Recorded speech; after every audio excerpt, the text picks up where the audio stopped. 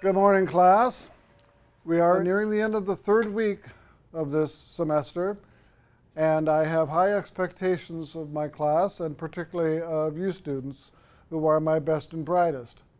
So today I'm going to share with you the most important, most significant, most profound lecture and the reasons that we do what we do.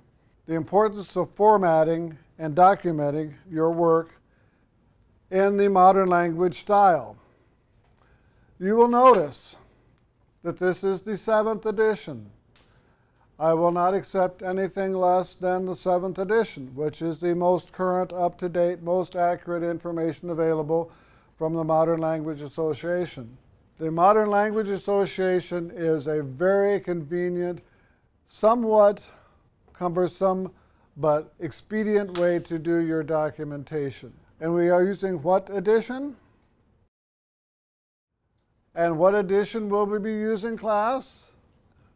Class, it is right here on the board for you. Class? Someone? Anyone?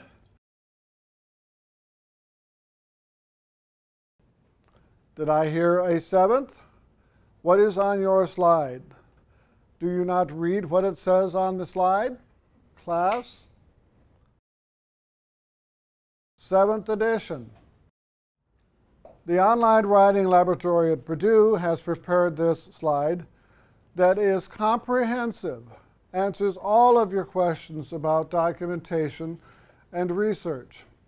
And for heaven's sake, class, do not bore me with a title that says, My English Essay. This doesn't make sense, but it is accurate. All of these are significant, but some are more significant than others, and we will point them out to you. MLA encompasses both formatting, which is the way your paper looks and is presented to your instructor, and documentation, which covers the way that you document and incorporate your research in your paper.